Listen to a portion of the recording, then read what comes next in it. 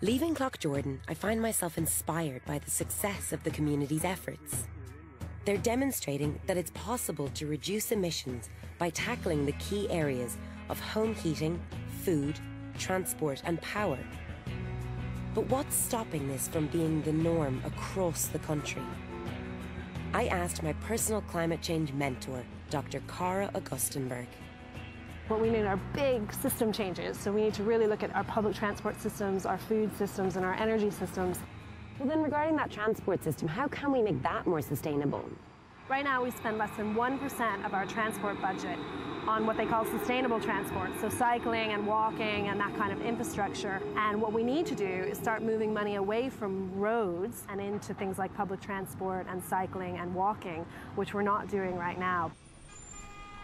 We need to get planning right. So at the moment, we're not building apartments that are family friendly in the city, that are easy to commute by public transportation in. We need to start looking at building up instead of out. So then, Cara, tell me, how do we make our power and our heating more sustainable? We need to get off of our dependency on fossil fuel imports.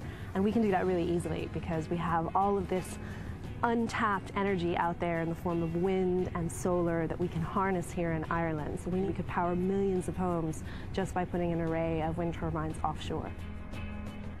Right now we focus on these big grid systems that are developer-led with no incentives or opportunities for local communities. So what we really need to do is focus on community ownership and smaller scale distribution of energy systems and let communities decide what kind of energy do they want. And then, is there much of an appetite in Ireland for this new community-based power system?